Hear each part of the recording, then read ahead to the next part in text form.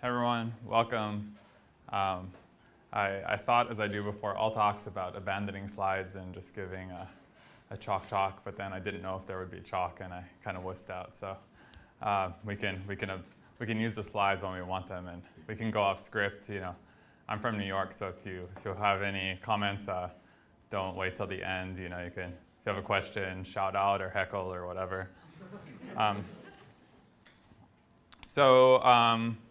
I was maybe do some level setting. Like, how many people here work in machine learning a little bit?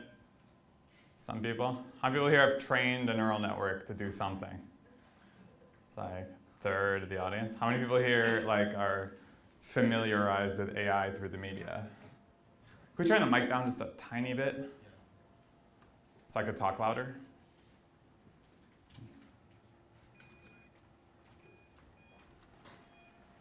All right, cool.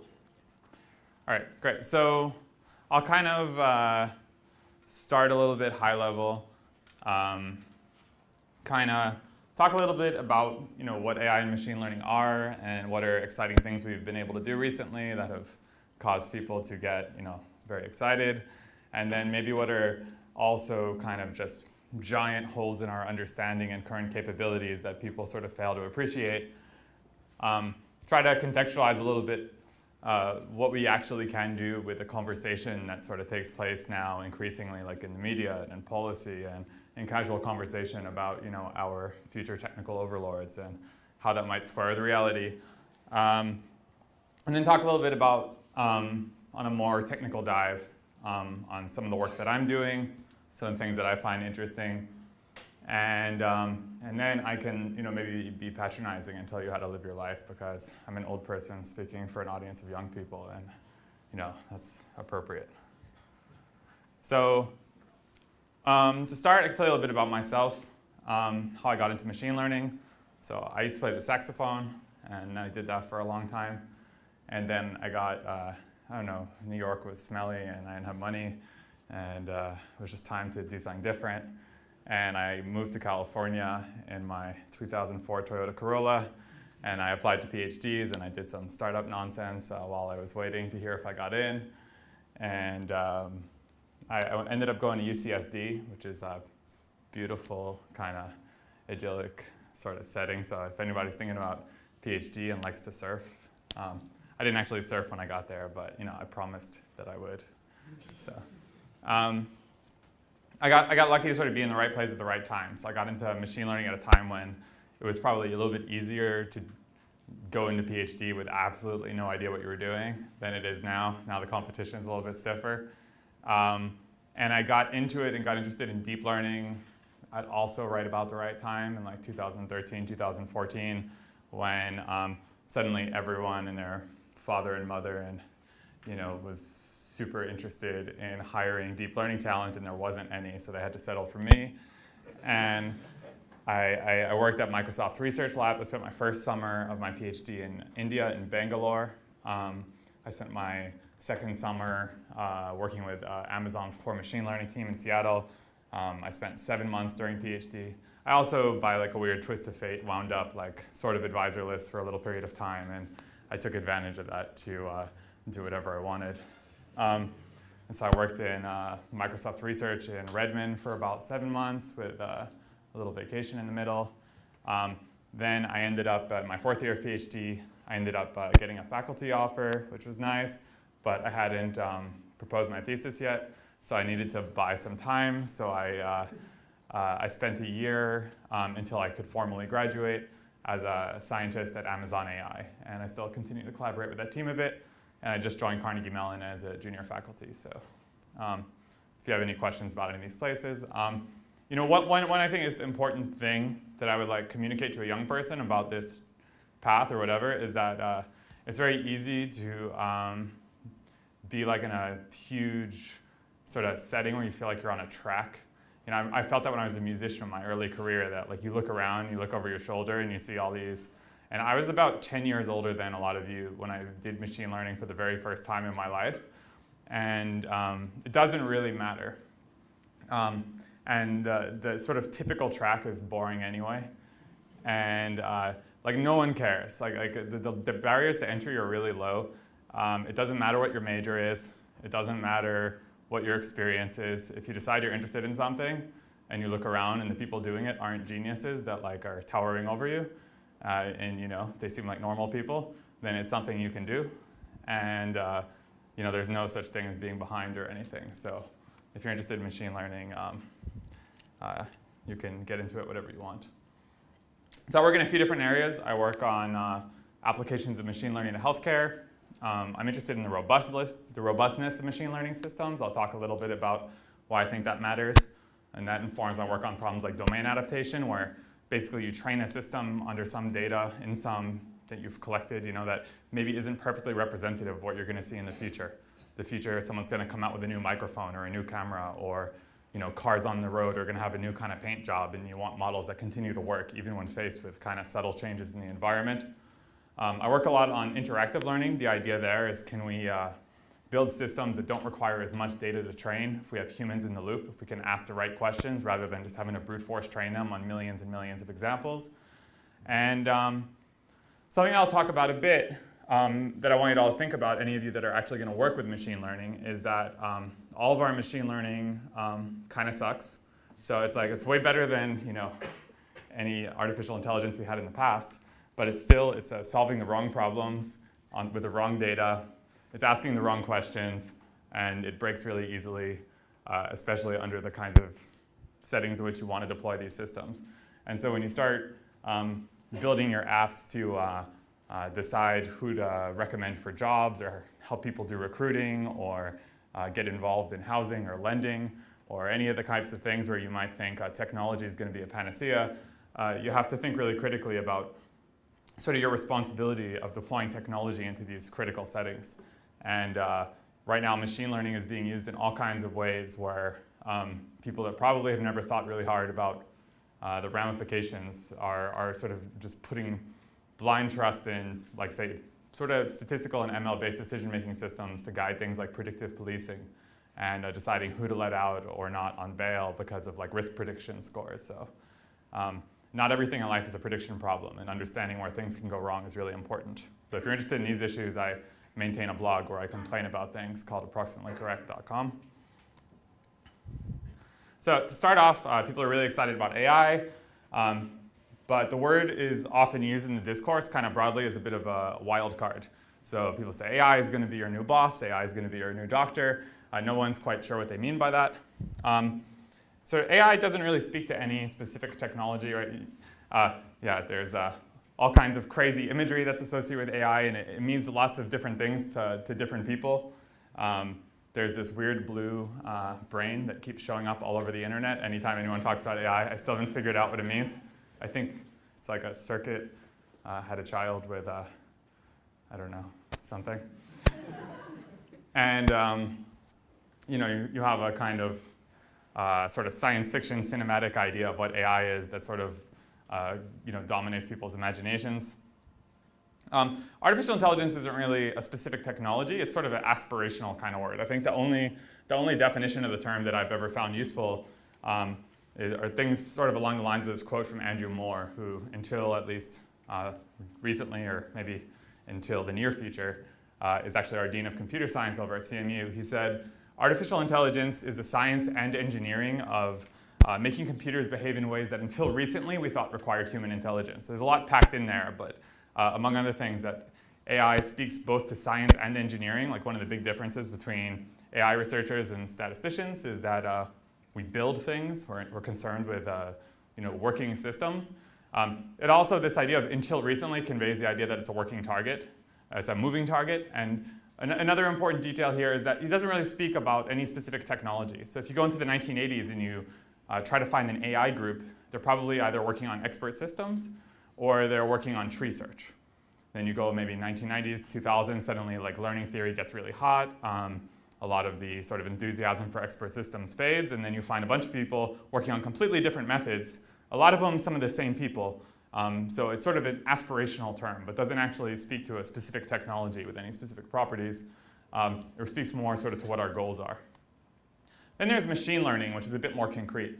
So this definition that I like came from like one of the first textbooks on machine learning by Tom Mitchell. He says that what we want to do is produce algorithms that perform better as determined by some kind of metric, some way of measuring their performance as a function of experience. This means we want algorithms that this could mean experience to mean many things. Most often in the typical machine learning settings, it means getting exposed to more data. But basically it speaks to that, unlike say Deep Blue, which once whoever programmed it just performed the same way every single time it played a game of chess. We're interested in systems that, as they keep interacting with the world, are going to get better and better and better. That just means that getting exposed to labeled data. So, it's really useful anytime you have a setting where we just don't know how to program a function from scratch. So nobody in the world knows how to write a function that's going to take a snippet of raw audio and write out the text that corresponds to it. But if we can learn from examples, as you see more and more examples, you get better and better and better at learning this function that maps between speech and text, and eventually you have the systems that are working on all of your iPhones right now that are actually doing voice transcription. So there's a lot of paradigms in machine learning. Almost all the machine learning actually deployed in the real world is something called supervised learning, where we just try to learn mappings from X to Y, given many, many, many examples and the corresponding labels. We try to sort of learn to infer, given an image, what category does it belong to? Given some speech, what's the appropriate text? Given a sentence in English, what's the corresponding sentence in, say, Hindi? And neural networks are just one among many, many possible tools for learning these kinds of mappings. So they're just really powerful, flexible, useful function approximators that work really well when you have lots of data. They're only neural in the loosest sense that the original inspiration came from McCulloch and Pitts at MIT in I think like the 40s or 50s, and they were interested in just this idea of what would like the simplest, most stripped down model of computation look like that loosely based on the brain, and what are the little things we know about the brain? Well, they're composed of a bunch of simple processing units that compose together can do some very complicated things that maybe any individual neuron can't do. So we have these individual artificial neurons, which is sort of a caricature of a biological neuron. They receive some input, and in response to that stimulus, they can either fire or not fire. And just like sort of with biological neuron, you can have excitatory or inhibitory synapses. Here, we can have sort of positive or negative weights. So it's just a way of parameterizing a function. And deep learning is just a buzzword that we came up with because people stopped accepting our neural network papers for publication. And then like 10 years went by, and then suddenly stuff started working, and we needed a way to like kind of let people know that, no, this is different, it's exciting. Maybe the more charitable view is that it's not just about a buzzword or a rebranding, it's actually that in the past, if you went back 20 years ago, people did not have success training very large neural networks. So basically neural networks just have many, many layers of neurons stacked on top of each other.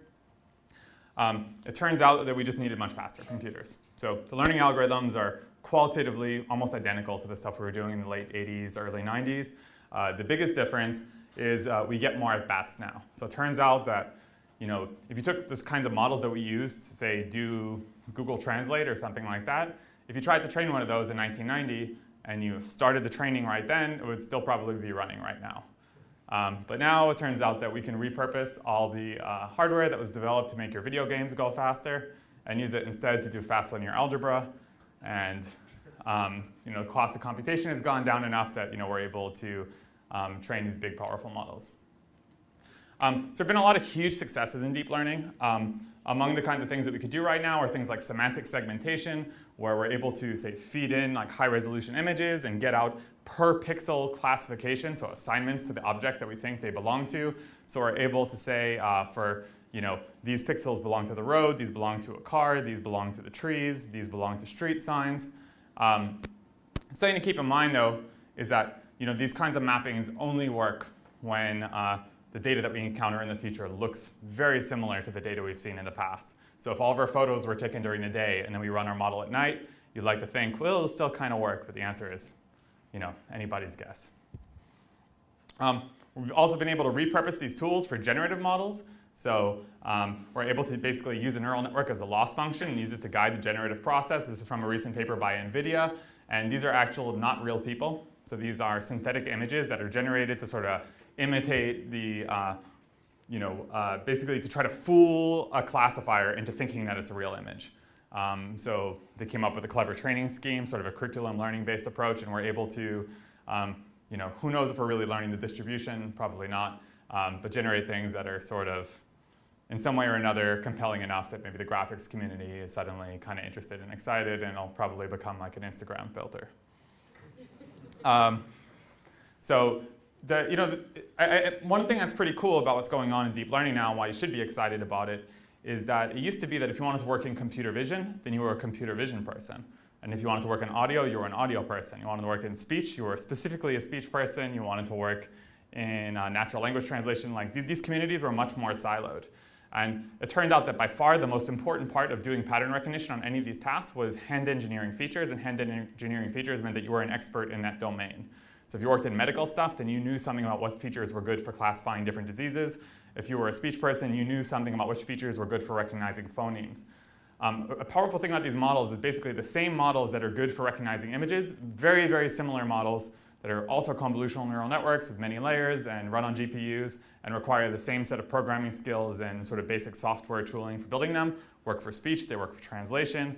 And some of my own work, some of my earliest work in deep learning was when I was early in my PhD. There were all these breakthroughs learning from sort of these varying length sequences in the context of natural language.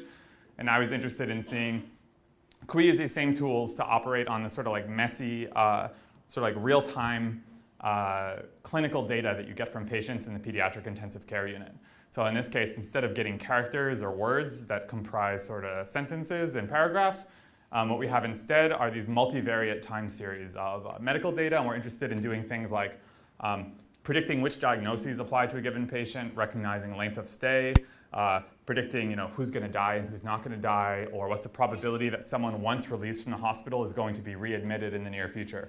So these kinds of severity scores are useful for deciding who to release, who to escalate, triage to a higher level of care, et cetera. And because I did my PhD in San Diego, I also dabbled in modeling beer reviews. So as an example of the kind of power of these models to learn pretty complex patterns, this is a case where what we did was we thought, well, how does a traditional recommender system work? It takes a user and an item and tries to predict what rating would this user give to that item. And so we thought, instead of trying to predict the rating, which is a little bit boring, let's say, can we actually compose the review that this user would leave for this item? So my advisor in his postdoc had, at that time, had scraped, he had worked a lot on modeling product reviews and rating prediction, and he's famous, among other things, for scraping the entirety of Amazon.com. And among his exploits there, he also scraped all the data out of some sites called Rate Beer and beeradvocate.com. So here, these people are extreme, just weird losers who they just get drunk every night, and then they write some of them, like the most prolific people, write like 3 reviews of beers per day. So you do the math, but it's not looking good for their livers. So these people, they tend to have because they write so many beer reviews, they get a little bit stiff and kind of don't have so much variance in their writing style. They tend to maybe even have maybe each user tends to sort of have a basic template or formula to how they write their reviews. There are some kind of community norms, like people tend to write their reviews talking about the appearance, smell, taste, mouthfeel, and drinkability of each beer, but they don't necessarily all demarcate these sections in the same way or in the precise same order. So in this case, what we've done is we've trained a model that says, this is the user and this is the item, and tries to model, sort of learn what we call like a density model or like a conventional language model. In this case, it's conditioned on knowing the identity of the user and the item that they're rating. They try to predict, what's the probability of each sequence of text that might come out, and then you could sample from this to generate a review. So in this case, on the left is the actual real review that a user wrote about a given beer, and on the right is the review that our system, which has never actually seen this user-beer combination before, predicts that this user would leave for this beer. So you see, it learns precisely what is this person's style. It also learns some characteristics of the beer. So it knows that it's got a golden color, so maybe it's like a lager or an IPA. It knows that it has a person likes to talk about the white head and the lacing that it leaves on the glass, and likes to lead off the review talking about what sort of cup did they pour it out of and what sort of cup did they pour it into. Exciting stuff. So you might think like, hey, we used to be only able to fit lines, and now we can fit sequence-to-sequence models, and we could fit these like natural image models. So like within a year or two, we're going to solve AGI, and we're all going to be enslaved by the robot army. But it's worth pointing out that being really good at one thing doesn't make you good at something else. So it's like if you learn to run and you get really fast and you get faster and you get faster and you get faster and you get faster, you're not going to wake up one day and be a lot smarter. It just doesn't work that way. So being really good at function fitting doesn't necessarily mean that you're really good at reasoning. And so there's whole blind spots in sort of our current approach to AI. And so on one hand, it's really exciting that we're really good at prediction. On the other hand, there are just inherent limitations to what you could do with a predictive model. That's all it's doing is modeling correlations in the training data, right? So among the big things that are sort of holes in what's capable, with machine learning right now, is that one, deep learning and our systems we're excited about require huge amounts of data, sometimes prohibitively much data for the kinds of applications where we would like to use it. Our models make predictions, but what we actually use them for is to take actions. And there's a mismatch between what the model's trained to do and how we actually use it. Right? So the model maybe is very good at predicting which user would click on which item. It doesn't mean that that's a good policy for deciding which item you should show to which user. And it doesn't say anything about when you start recommending things to people based on this thing that you just happen to be the label you had lying around, how is that going to influence people's behavior and cause all kinds of weird feedback loops? The model doesn't actually know about its interaction with the world. It doesn't even know there is a world. All it knows is that it's good at predicting ratings or predicting who's going to click on stuff. So when Facebook decides which news is it going to show you, it's just trying to predict things like what's the probability that you're going to like, what's the probability that you're going to comment, what's the amount of time you're going to spend lingering on something. It doesn't know if you're lingering because it's high quality content or because it's racist or because it's stupid or because it's poorly spelled and so you're spending more time because it's hard to read. It doesn't know why. It just knows that this was what you told it to predict. And you're trying to predict it. No one tells you a priori like this is the right thing to predict, and no one tells you that if you deploy a system into the world that recommends content in this kind of way, that it's not going to lead to horrible things like Donald Trump becoming your president. So, the system doesn't know why a label applies. So we train systems that are really good at, say, recognizing objects and images. It doesn't know necessarily that the bird is the thing with the wings that it's flying. It might know that when you have blue sky in the background, it's probably a picture of a bird. And there's nothing sort of in the current way of training systems that forces them to focus on the difference that makes a difference. It just finds correlations wherever they exist. So I have a good friend. He's now the head of the new Google AI lab in Africa, in Accra. His name is Mustafa Sisse, and he had a paper recently that showed that if you take a neural network and you show it a picture of an East Asian man in a red shirt, it will say ping pong ball. Now, it's not any neural network is guaranteed to do this, but it's because neural networks that are widely used for just sort of generic object recognition tasks are trained on the ImageNet dataset. The ImageNet dataset has 1,000 pictures of man. It has 1,000 pictures of ping pong ball. These are formed mostly by scraping Google image search and then having Mechanical Turk workers confirm that the object of interest is actually what's in the photo. So what's happening here is just that, well, out of the 1,000 men, maybe there's a bias to maybe have mostly white men, mostly whatever, and maybe there's 20, 30 Asian men in the pictures that are labeled man. But then there's many, many, many East Asian men in the photos that are labeled ping pong ball just because of the biases in the training set. So this is a correlation, but this is not a definition. And the models don't know about definitions, they don't know about causality, and they don't know about semantics. So when you deploy this model into the world, you have to think about what's sort of the potential ramifications of having systems that don't actually know what task they're supposed to be performing, especially once the correlations that are potentially spurious that exist in your data set don't actually hold in reality. Sort of to that end, these models break under distribution shift.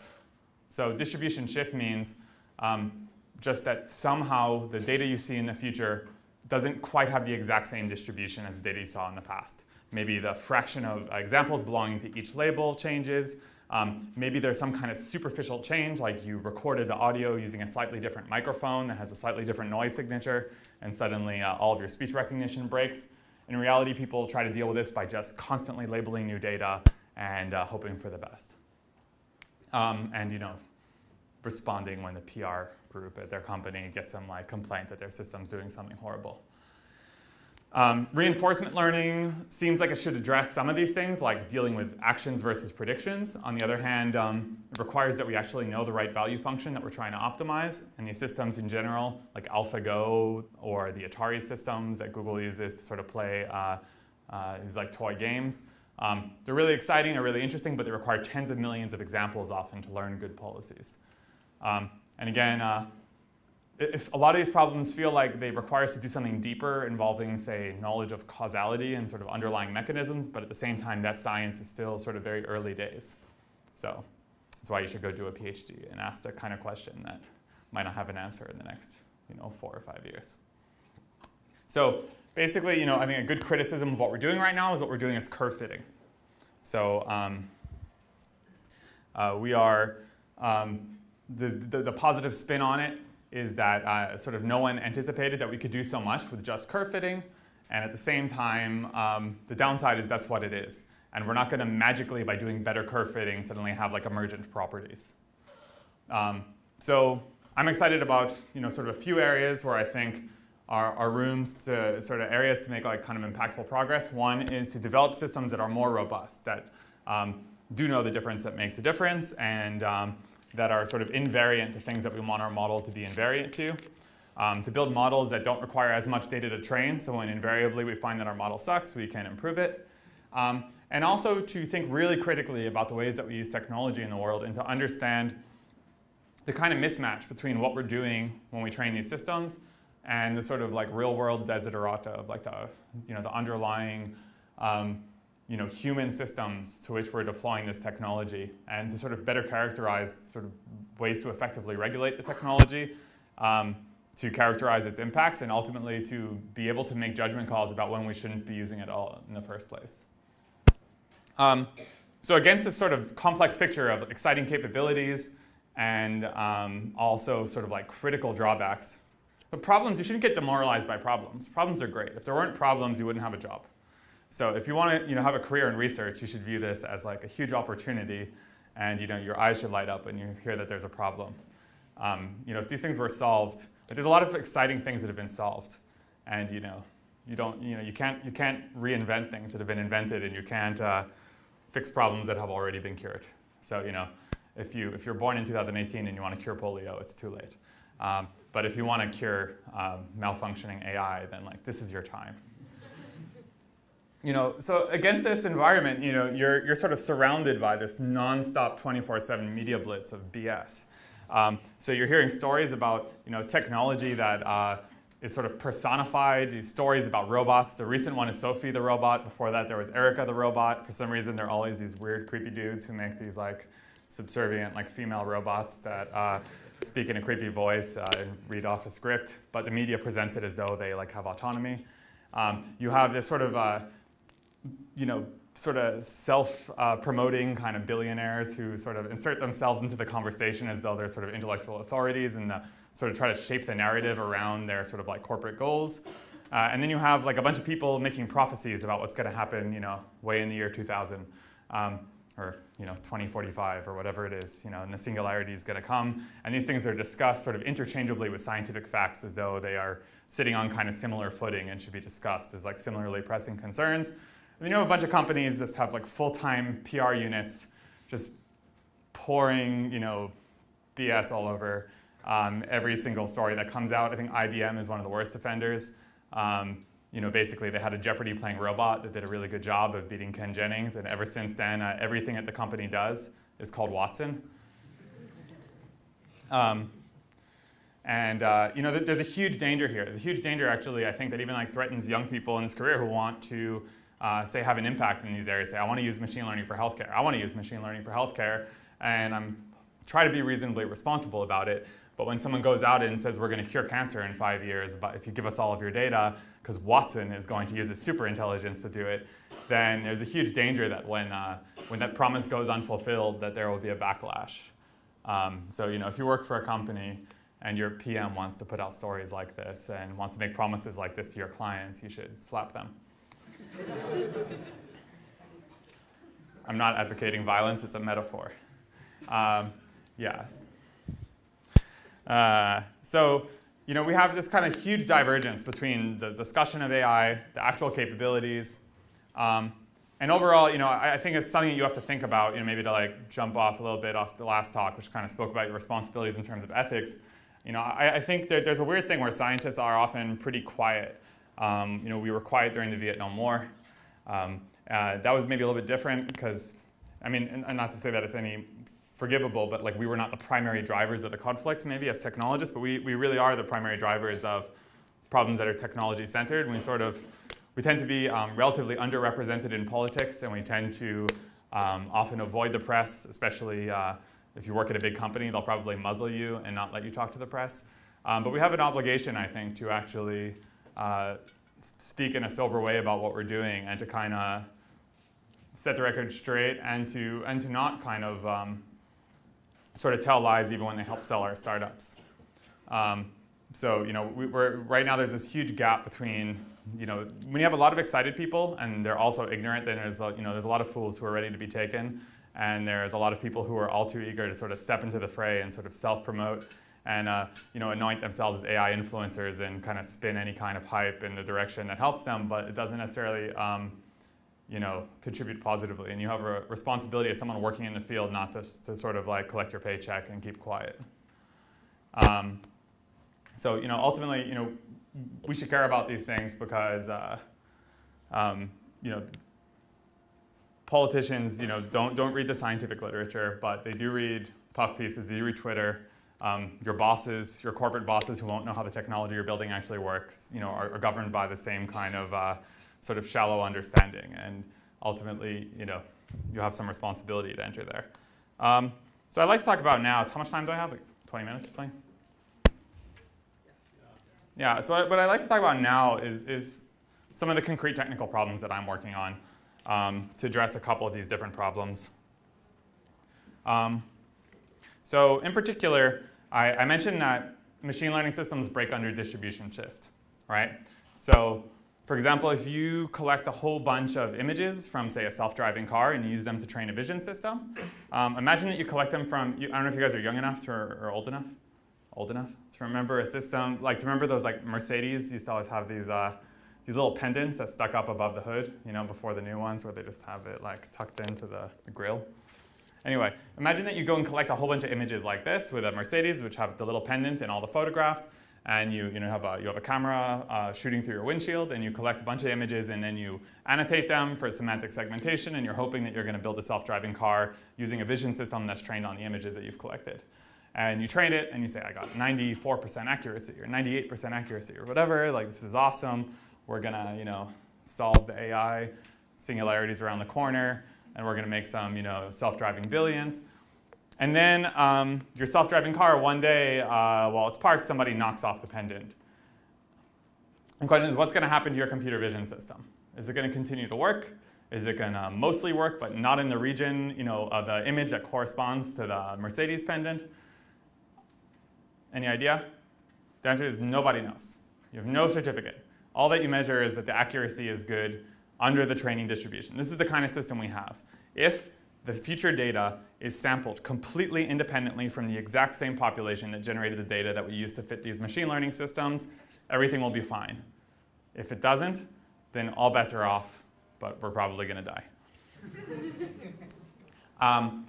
So this should be like really unsatisfying because the real world is actually always changing, and the real future data that you encounter never comes from the exact same distribution as the data that you use to train your model. So in a sense, it seems like things are pretty hopeless. And indeed, actually, it's like in general, as I've stated it so far, this is an impossible problem. So if I just say the data that I've seen in the past, data I'm going to see in the future are different, there's nothing you could do. But fortunately, if you make just a few small assumptions or a few big assumptions, there often is a way out. So what I'll talk about now is some research where we focus on one specific case of the way that things could change between training time and test time, and sort of how we came up with a solution. So imagine that you train a predictor, which just basically is going to say, does someone have pneumonia or not? All right, so this is kind of like our motivation driving this research. So we say, we're going to train a pneumonia predictor, and let's say that like 0.05% of people have pneumonia. So we train the predictor, and it says, okay, I think 0.05% of people are positive for pneumonia. We say, great. Then we run it on our validation data. It also predicts roughly 0.05% of people. It seems it's reasonably accurate, maybe not perfect, but it's pretty good. We run it in the wild, and it seems to be predicting roughly the same percentage of the population has pneumonia, say based on like images of their chest x-rays or something like that. So we think, hey, we've got a good system. So that's say like August, sorry. Then January comes along, and we run our classifier on randomly sampled x-rays that are coming through the clinic in January, and suddenly, let's say it tells us that 5% of the population has pneumonia. That's a little bit of an exaggeration. Probably it wouldn't go up by a factor of 100, but you get the idea. We might think like, hey, awesome. We trained a classifier to recognize pneumonia, and it recognized pneumonia. And it recognized that there was a change, so that's what we would presumably wanted our classifier to do, to do public health, quantify the amount of disease. It gave us a prediction. We've detected the outbreak. Great job. On the other hand, why should we maybe not believe that 5% of the population has pneumonia? We're not all quarantined. We're not all running through college. Well, we could be, in fictional January. It's only September now. You could be detecting things similar to pneumonia that are also now more common. So that's one possibility. What if you even lived in a world where there were only two states, you either had pneumonia or not pneumonia, there were no other diseases? Even then, you shouldn't trust a classifier. So one reason why you shouldn't trust a classifier is that your classifier makes good predictions in the world in which 0.05% of people have pneumonia. So it's trained under a prior. If in the real world 5% of people have pneumonia, that means that your data distribution is different. And under the new prior, your classifier is no longer going to be accurate. So you can come up with many kind of complicated ways that this could go wrong and you shouldn't trust your classifier. But even if you don't, even in the world where literally all that's changed is more people have pneumonia, in a world where the only thing that could possibly have changed is the rate of pneumonia has changed, you still shouldn't trust your classifier. When you're training it, though, don't you train it on an individual basis? So it's not really based off of any other training data for a specific individual case. It's not based off of other. Your model's trained on a population, right? You don't train your model. You train your model on a collection of individuals which are sampled from some population, and that population has some distribution, right? So there are some things that occur in your training data. There are some things that don't occur in your training data. There's some things that occur more often. There are some things that occur less often. And what you're trying to minimize, when you fit the parameters of your model to make good predictions, what you're trying to minimize is some aggregate measure of performance that's calculated as a sum over all of your training examples, right? So if I say I collect data on 1 million people, then what I'm trying to do is when I tweak all the knobs in my model to try to fit the model, I'm trying to make the model that on average performs best across those 1 million people, right? And then I'm going to evaluate it on a random partition that was held out. But if I counter new data in the future, so you're training it, the data for each row in your table, right, corresponds to a different individual. But the average, the ultimate objective that you're measuring is an average over the individuals that you have. And so the ratio of different types of individuals matters. It's going to affect what function you end up learning. So, right, in general, basically, if our distributions are different, I already sort of told you, we in general, can't trust our classifier anymore. So we're sort of in this paradox, right? Of not really a paradox, but it's you train your classifier, you're hoping that you're going to use it to detect that there's a difference, but then if there actually is a difference, you can no longer trust what comes out of your classifier. Yeah? I was going to ask if models tend to not perform as well when they're given a different class distribution, then why is it that people do upsampling when you have one class which is much more? It's not clear that that's well guided most of the time. So they might try to stabilize training or something. If you had a billion examples and you were trying to recognize something that only occurred 1 in a million times, and you might try to upsample but then correct by using like importance weights and then downscale the important of the loss to like stabilize training or make things converge faster or something like that. But it's in general, when people sort of do class rebalancing during training, I think a lot of the time they haven't actually thought about what they are doing. And I found that most people, if you get right down to it, don't know why they're doing what they're doing. Yeah? I just want to clarify on that example about the pneumonia. So what you're saying is when you were training it, you fitted a model to your training sample or whatever. And now in January, you're projecting new samples into your previously fitted model space. Right, which is what you do every time you deploy a machine learning model, right? If you're using Google Translate, you've collected a whole bunch of data from the past, you've learned some kind of mapping, and then you're deploying it tomorrow. And you're never training it on data from the future because that's not possible yet. And you're not training it on data from the present because, you know, like it just takes too long to train a model. You're training it on data that's probably at least a few months stale. But I guess I'm not clear on what. So yeah, I'm still not clear on why you say that's unreliable, because that's what we do right now, right? That's the only way we can do it. So I'm telling you is our systems are not actually reliable. It's just we hope. And in general, they work worse, right? How many people use voice transcription on your phone? So if you go and talk to like some people who are not critical enough in like speech, they might tell you we're at superhuman level speech recognition now. If you actually use the speech recognition on your phone, then you're acutely aware that we are not at superhuman level speech recognition. So what do they mean? What is superhuman?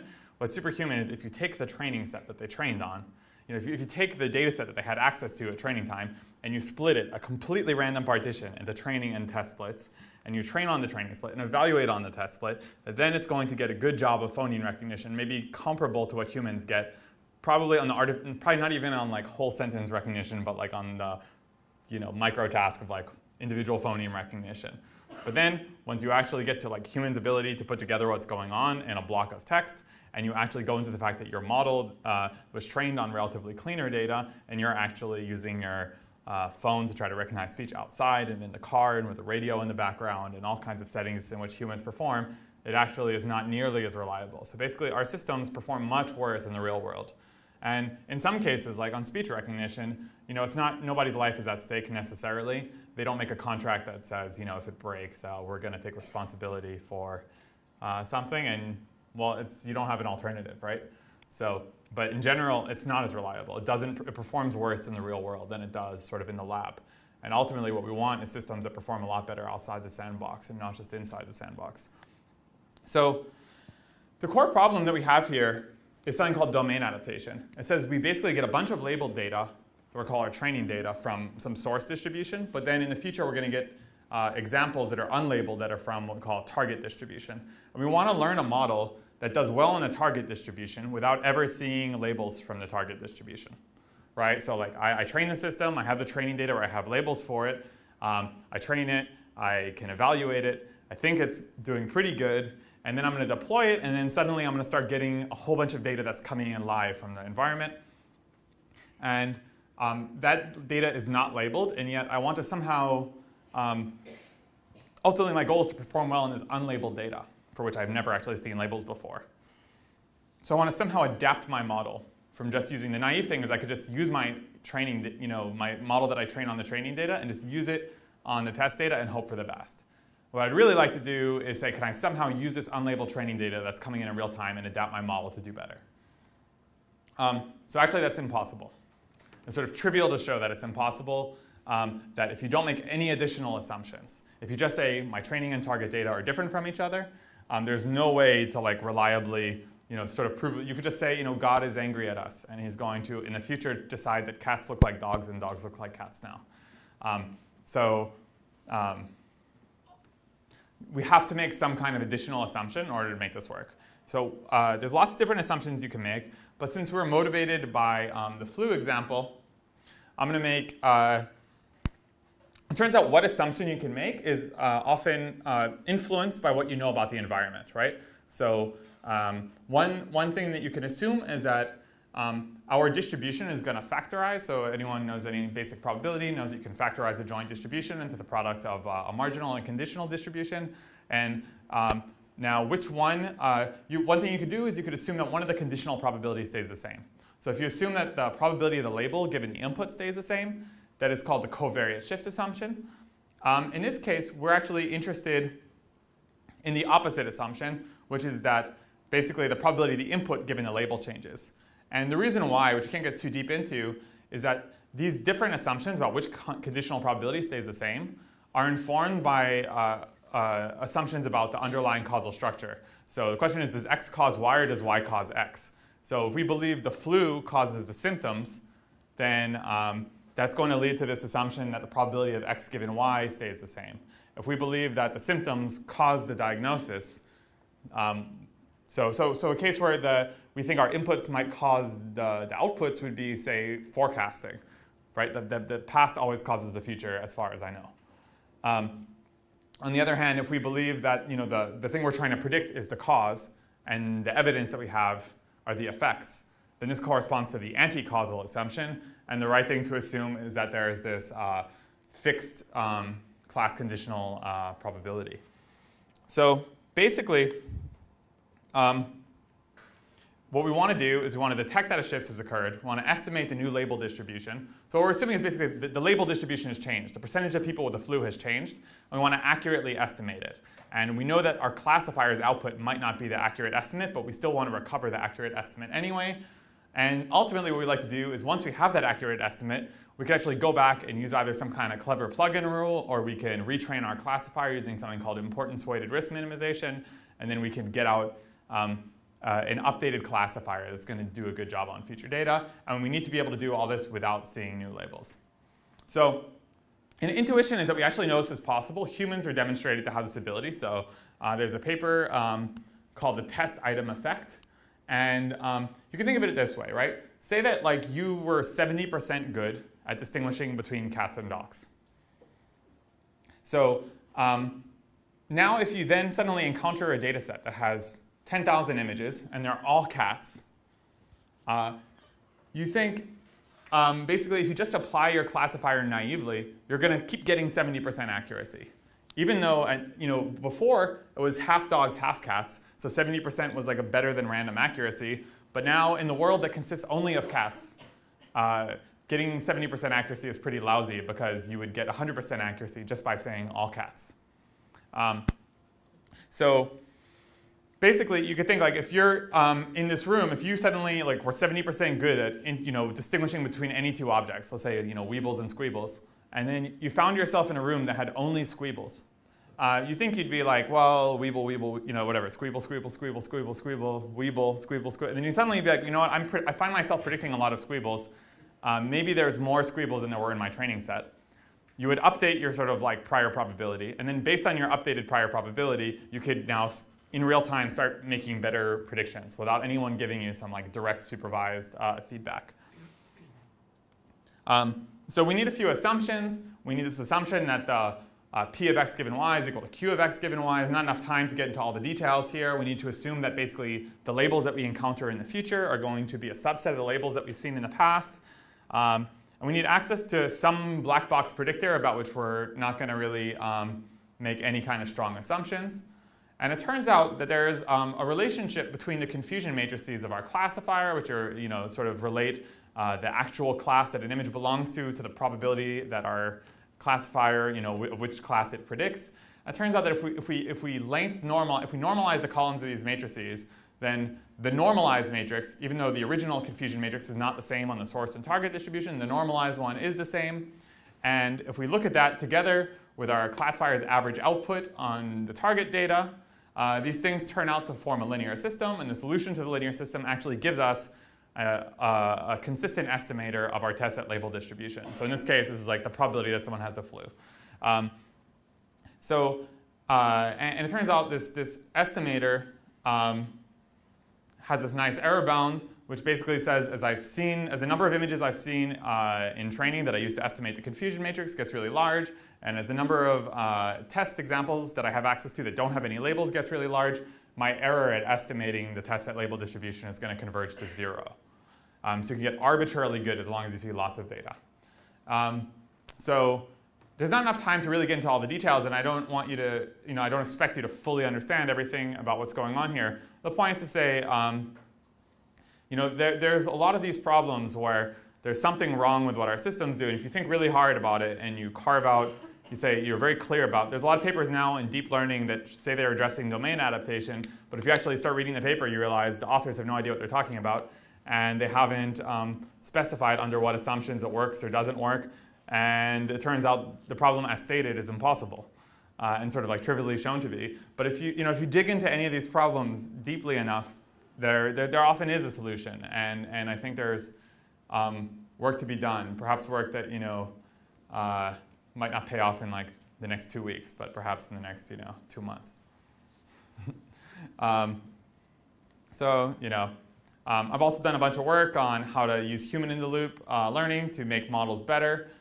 We've shown some things like that for certain NLP tasks, we're able to get models that approach sort of the performance of, say, like the best named entity recognition systems using maybe 1/4 the amount of data, and to get close to, or I guess in this case, around 99% of performance.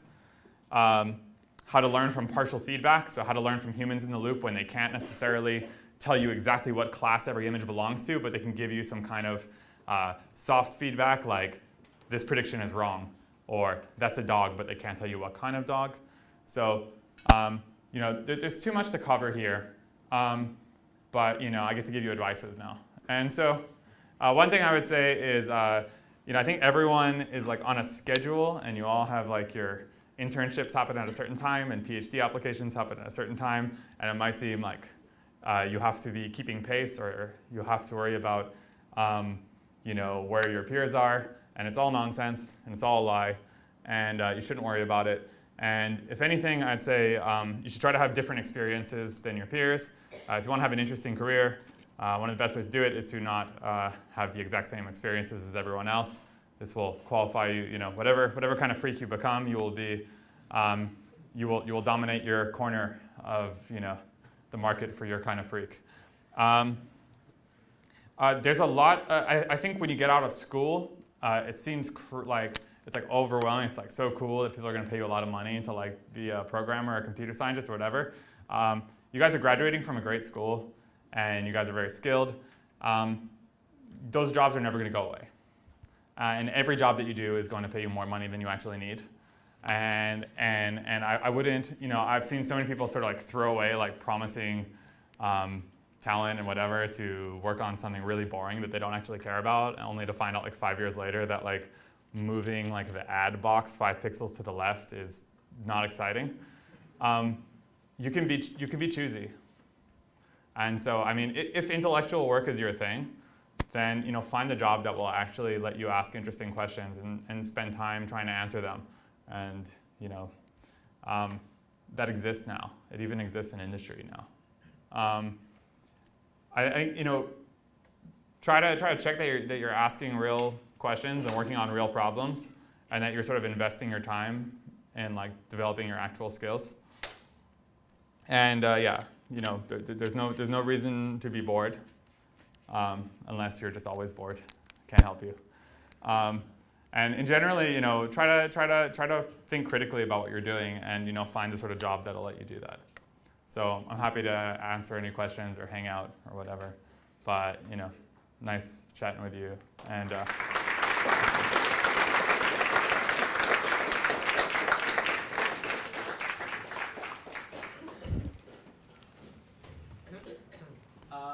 so we'll do like questions outside.